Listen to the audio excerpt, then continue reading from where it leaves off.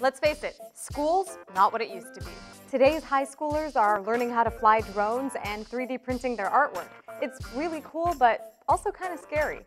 So what crazy new technologies will replace number 2 pencils and good old graph paper in the classrooms of the future? Virtual reality has been around since the 90s, but now Facebook and Google are no longer in your face, but on your face. Google's Expeditions program turns smartphones into virtual reality viewers using simple, inexpensive cardboard.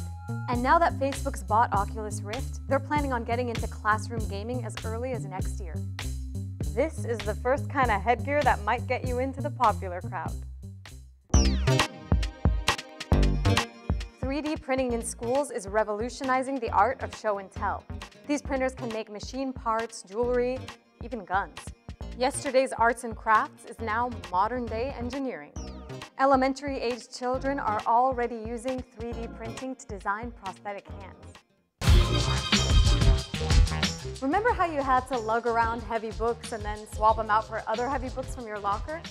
Well, now there's the cloud, saving students from back problems everywhere. But the cloud could also give teachers direct access to data on students' study habits. By doing all their homework online, students provide engagement data on how long they've spent on their assignments and whether or not they're taking notes. There's a bonus though.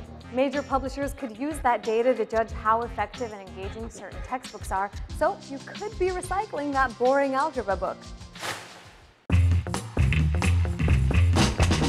With biometrics technology, you've got fingerprint scanning to borrow library books and iris scanning instead of ID cards.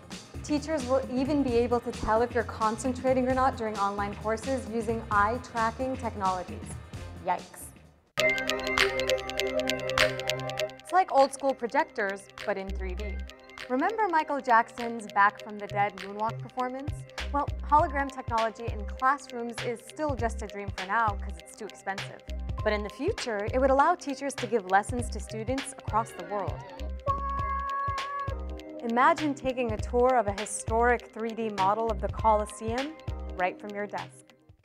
The potential for new technology in the classroom is pretty amazing. But will it cause students who are plugged in all the time to forget what it's like to live in the real world?